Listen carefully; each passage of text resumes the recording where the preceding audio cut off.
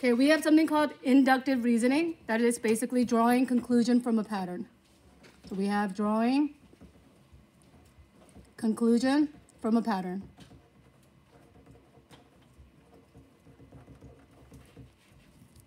Ooh, I can't see it. Drawing conclusion from a pattern. All right. So my first pattern on this one, if I start with January to March to May, are we skipping every other? Yeah. Yep. So after May, what's the next pattern? After May is June, but the pattern states what? Oh, July. July, it's every other. All right. The next one, let's see our pattern for the next one. If I go from 7 to 14 to 21 to 28, the next number must be how many? 35. So then we have a challenge on number 3 then. On number 3, something unique happens. If I have 1 and 16 and 81, isn't that like the perfect square of something? 1 times 1, right?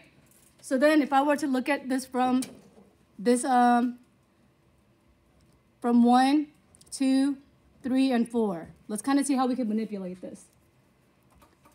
I know 1's not very helpful, but 2 to the power of something is 16. Any idea what that could be? It's not 2 squared? 4. To the power of 4. Let's see if that is true for the next one. If I take 3 to the power of 4, would that give us 81? No. Yep. If you're like, I'm not sure, do the math on the side. If I do 4 to the power of 4, it is 256. So that means my next pattern must be 5 to the power of what? 4. For me, for 5 to the power of 4, I think it's easier for me to do 25 times 25. Anybody have 25 times 25 in your head? 625. Boom, 625. If you're like, well, that was too fast, that's okay. You can do the tedious math on the side. Nothing wrong with it.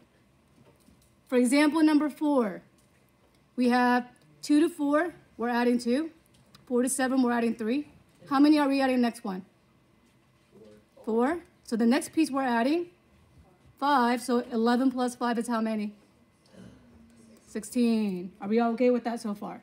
Okay, there's multiple patterns. On number 5, because we have a fraction, the first thing that you have to do is make it a common denominator. So instead of 1 over 6, actually 6 will be our common denominator. So let's go to make the remaining and put 6 all the way across. How would I write 1/3 as something over 6? 2. How would I write 1/2 as something over 6? 3. And then my last one, how would I make 2/3?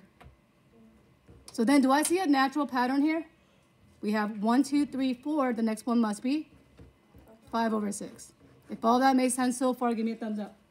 You're good on this. You see the pattern with the common denominator. Okay? So for the next one, I want you to circle every other. My every other is something to the other piece. If I go from 1 to 8 to 27, aren't they all whole numbers? Yep. So I'm going to say this one is going to be, I see 1 to the power of 3. For 8, do you see 2 to the power of 3? And then for 27, we see what? 3 to the power of who? 3. So that means my every other is going to be a whole number. The fraction is extra information. So we have 4 to the power of 3. Can we do that by memory? How many? 64. Good job. Okay, for the next one, it's actually a pattern called, anyone know the pattern of this one actually before I reveal it? Fibonacci, very good. If you're like, I didn't know what that was, it's fine. Okay, 1 plus 1 is going to give me 2. 1 plus 2 is going to give me 3. So basically, 2 prior numbers when I add is a result of the next pattern. So if I do 2 plus 3, that is 5. So what 2 am I going to add for the next pattern? 5 and 8, which is how many? 13.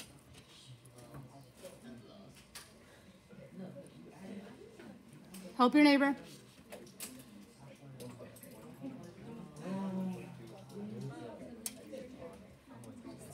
All right, I'm going to move on to example number 8. Number 8. So my first pattern is a 3-sided image, then 4-sided image, 5-sided image. What's the one after that? 6-sided image? Let's see if y'all can draw a hexagon. I hear the extra talk, and I hope you're helping each other. So as if you're making a rectangle, give me 4 dots. 4 dots. And give me another dot on the right and the left. Connect. Boom. We made a perfect hexagon. Now, is it okay if the picture isn't perfect? It's fine. I mean, mine, to be honest, is not that pretty. All right. And then our next term, we have something called the conjecture. It is a conclusion made from examples. From examples. It is a conclusion made from examples.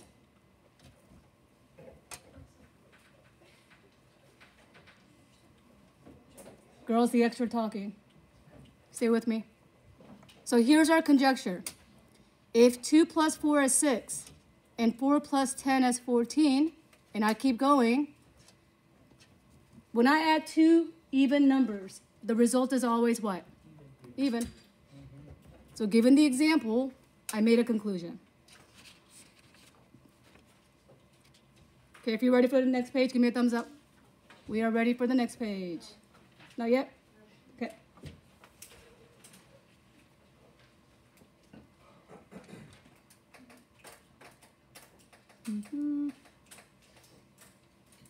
Okay, I'm going to move on to the back. Okay, Denton, go ahead and read number 11 for me, please.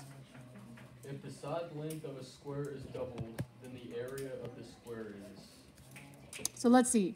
My side length of a square is doubled. So let's draw two squares. If I tell you my first one is 1 by 1, what is the area? 1. So if I double that side, it is 2 by 2. What is 2 times 2? 4. So what happened to the original area to the new area? Did it really actually?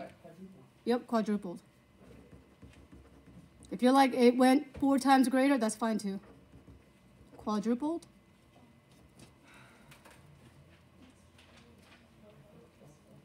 Okay, let's put a big star in example number 12. And I'm going to highlight something. By highlight, since I can't really highlight without making a mess, maybe I can try. I'm going to highlight algebraic expression. Guys, I'm not done recording. It's right there. Okay, there's a mistake on the first one. So let's go ahead and fix the mistake that I have. I know I found it a while ago. Here it is. This number is 2 actually.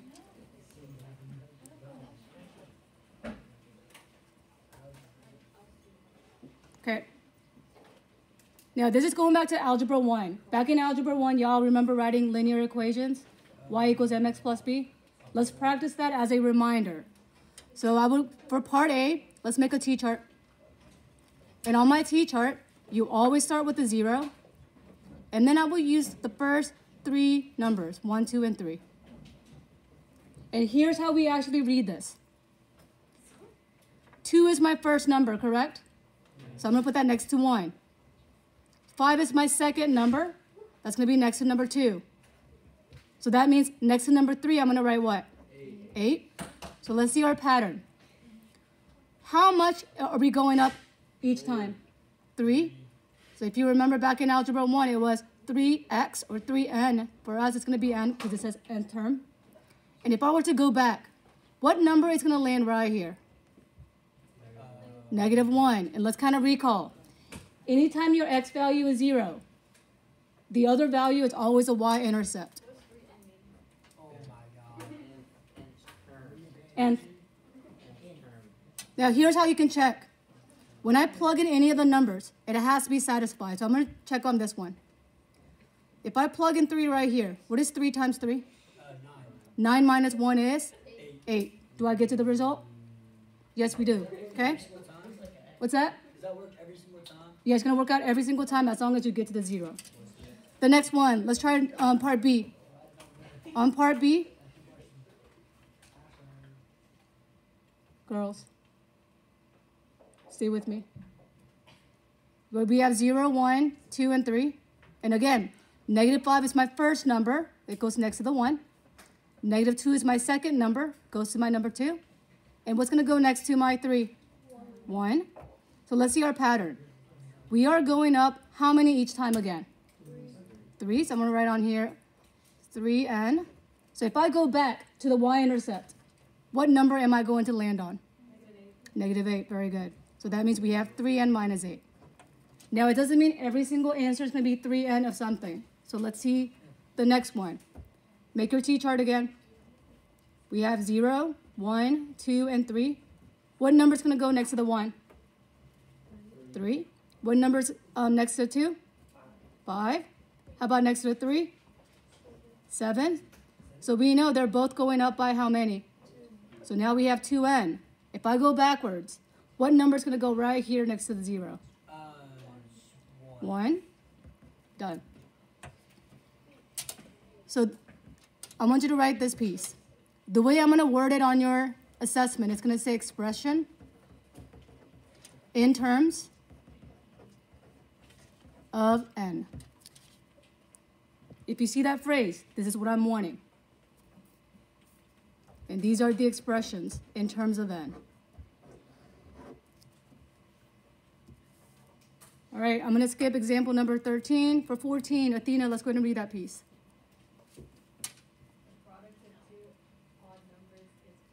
Okay, so let's get 2 odd numbers. I'm going to say 3 is an odd number. Is 7 also an odd number? Yes. What is 3 times 7? So let's see if we can make a conclusion. When I multiply 2 odd numbers, we always get what? Odd. And if you're like, well, let me look at examples with the negative, same thing. If I take negative 3 times, let's say, someone give me another odd number. 7. Negative 9? That's going to give me negative what? I mean, not negative, positive what? 27. Again, 27 is also odd. Are we good with that one? Okay? All right. So for the next piece, Johnny, will you read the instruction right above 15? Show that each contractor is false by finding a counterexample. Okay? So all of these, the answers are going to be false. So let's write out false all the way through. And then we have to reason it. So counterexample means give me an example that makes this false. So I'm going to underline counterexample. So let's see if that is true. The first one says n to the power of 3 is always positive.